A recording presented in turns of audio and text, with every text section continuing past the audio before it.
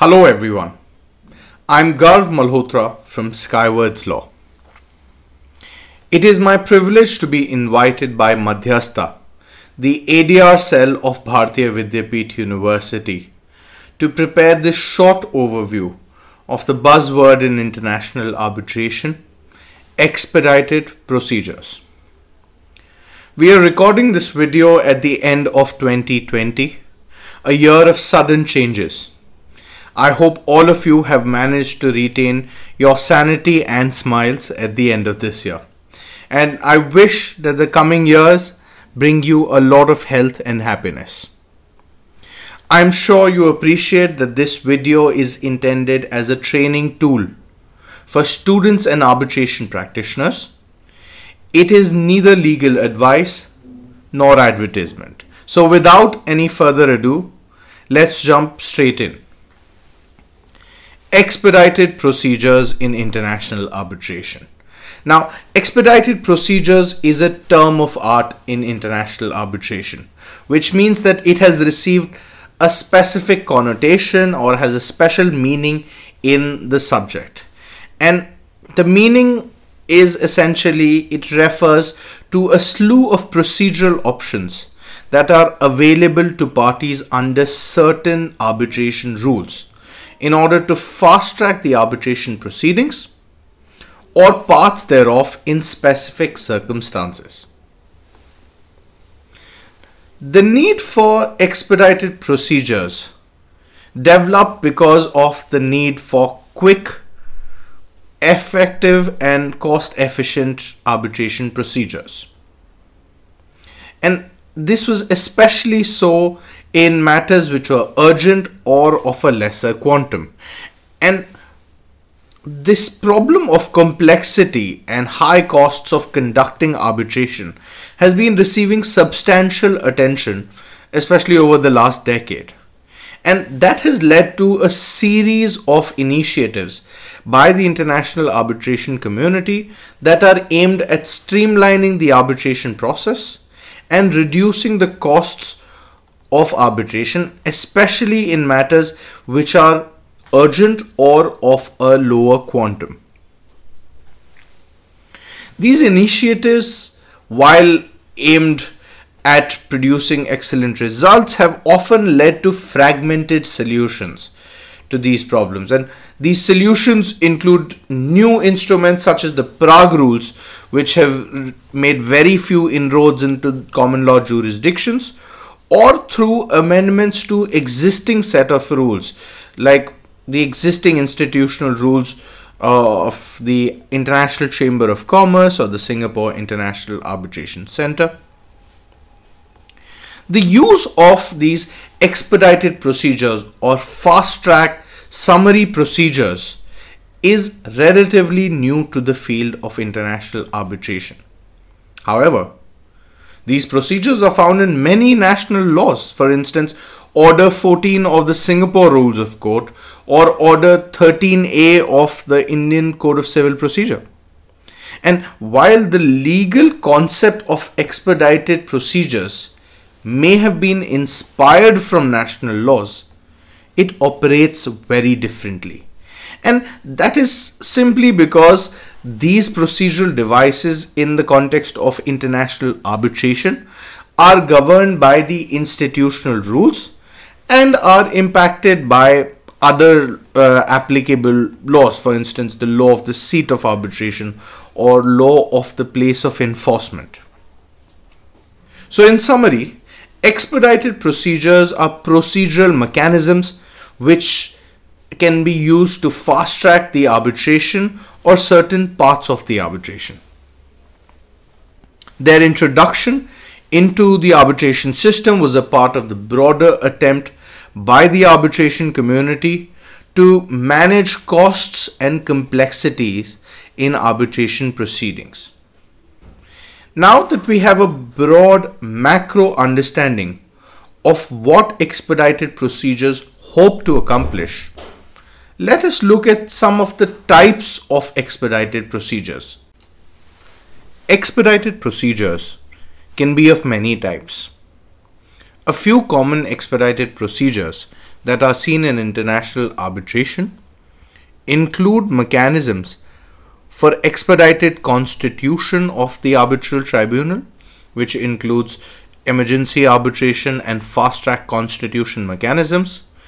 Secondly, it includes mechanisms for early or summary dismissal of claims. And third, it includes procedures for fast-track conduct of the arbitration proceedings, which we will be looking at in a little more detail as we go further. At this stage, there are three key things to bear in mind. First, it is not the case that all arbitration rules have all or even some of these procedural mechanisms. Second, in practice, the term expedited procedures, which is a general term, is often used interchangeably with the procedures for fast-tracking the conduct of the arbitration proceedings. And third, the fundamental principle underlying these procedures remains the principle of equal and reasonable opportunity to be heard. While I would love to delve into a practical and jurisprudential analysis of each of these procedures and their strategic application, I realize that it may not be possible for me to do justice to these topics in this short video, and therefore I will only briefly touch upon the procedural options for fast-tracking the conduct of arbitration proceedings. Fast-track procedures in international arbitration are aimed at trimming the existing procedural steps and running the arbitration in a simplified, possibly truncated, and relatively inexpensive manner. In practice, this just means lesser procedural steps and shorter timelines. Fast-track procedures are often used in disputes that are valued less than a few $1,000,000, and the exact monetary threshold depends on the applicable institutional rules. For instance, the SIC rules prescribe a threshold of 6 million Singapore dollars, which is approximately 33 crore Indian rupees.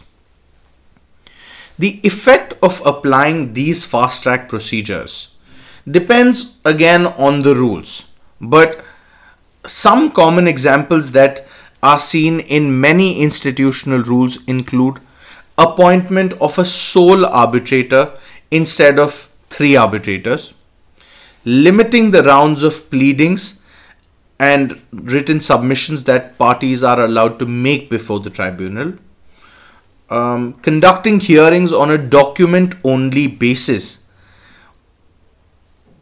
and obliging the arbitrators to deliver the award in a truncated period of time. Now, parties may already have access to these procedures under their existing contracts, but they may also have the option of opting in or opting out of these procedural mechanisms. In fact, parties can even agree to arbitrate existing disputes in an expedited manner after the dispute has arisen. For an articulately explained example, I rely on a paragraph from the leading arbitration authority, Redfern and Hunter, starting at para 6.34 on page 364, and I quote, "A notable example of a fast-track arbitration under standard arbitration rules involved the fast world of Formula One F1 motor racing. At the time that the dispute arose, the first Grand Prix of the season was traditionally held in Melbourne in March. In preparation for the race, teams shipped their cars from Europe in mid-February. At the end of one season in the mid-1990s, one team fell into dispute with the Fédération Internationale de l'Automobile, FIA, headquartered in Paris, which regulates the F1 championship in accordance with a comprehensive set of rules. The team in question, which was sponsored by a tobacco company, wished to paint one of its cars in the color of one of its brands of cigarettes and the other in the livery of another of its brands. The FIA objected on the grounds that the championship is a team event and insisted that all cars from the same team must be painted in identical livery. The constitution of the FIA, to which every team must sign up while entering into the championship, contained an ICC arbitration clause. By Christmas Eve, in the year in question, it became apparent that a resolution of the dispute would not be achieved by negotiation. The team and the FIA agreed that they would submit to a fast-track ICC arbitration with a view to obtaining a final decision by the end of January, so that the cars could be painted and shipped in time to reach Australia by the end of February. The F1 team filed a request for arbitration with the ICC between Christmas Day and New Year's Eve. A 3-member arbitral tribunal was appointed on New Year's Day. This tribunal circulated draft terms of reference on the same day, to which all concerned signed within 2 more days. A sequential exchange of memoranda, to which the parties attached the documents on which they relied, then took place at 7-day intervals, followed by a simultaneous exchange of witness statements within a few more days. A handful of disputed documents requests were resolved by prompt procedural orders from the tribunal, and an 8-hour witness hearing took place on the last Saturday of January. The tribunal deliberated on the Sunday and sent its final award to the ICC court for scrutiny by fax and courier at lunchtime the next day, Monday, together with separate signed but undated signature pages. The award was approved at an emergency session of the ICC court the same afternoon, and the decision was notified to the parties by fax and overnight courier the same day. The parties received the fully reasoned award on the last day of January, 1 month precisely from the day on which the tribunal was appointed. And the cars were painted and shipped to Australia in good time for the first Grand Prix race of the season.